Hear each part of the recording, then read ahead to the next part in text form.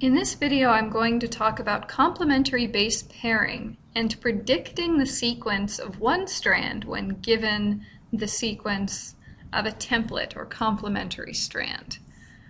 So the first thing to notice is that in these two complementary strands of DNA, anytime there's a T or thymine base in one strand, there's an adenine base in its complementary strand. In other words, T goes with A. Likewise, G goes with C. The second thing to notice is the direction in which these strands are running. So down here I notice that this is the OH end, or the 3' end of this strand, and up here is the 5' end of this strand. Whereas on this strand, the 5' end is down here, and the 3' end is up here. In other words, they're running antiparallel to one another.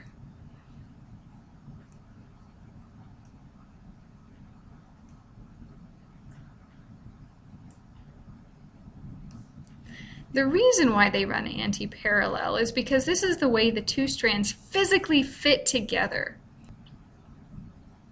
So if I'm given the sequence of one strand, say a simple sequence like this, I know that its complementary strand is going to be lined up antiparallel to it. So where the 5' end of this strand is where the 3' end of that strand is going to be, and vice versa.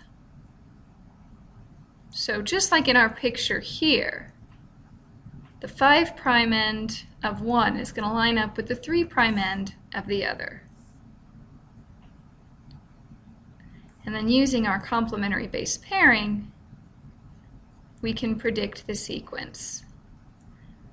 A goes with T and C goes with G.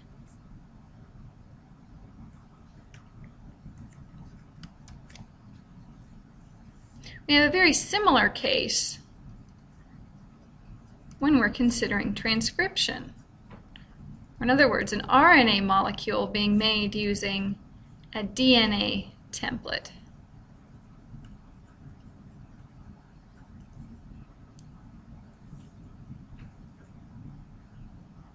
So if here's my DNA molecule,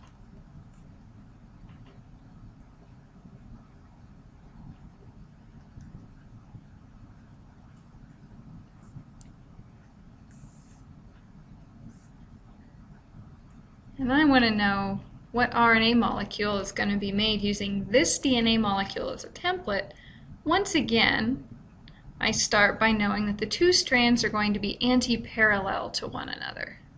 Because again, even if it's RNA pairing with DNA, the only way they're going to fit together is if they're running antiparallel.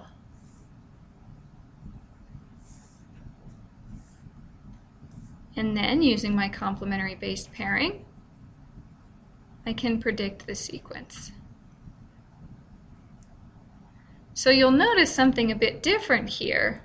Whereas in DNA I would have had T here pairing up with A. With RNA, there's a different base, uracil, that pairs with adenine.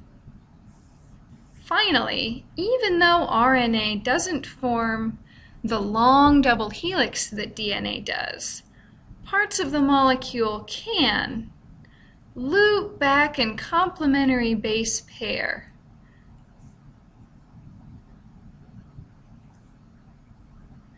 Notice that here I'm on the 3' end of this part of the strand, and it's moving this way.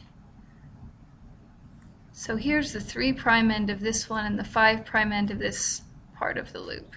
In other words, even when we're looking at a part of an RNA molecule that's looped back to complementary base pair with itself, the part of the molecule that's complementary based pair is going to run antiparallel.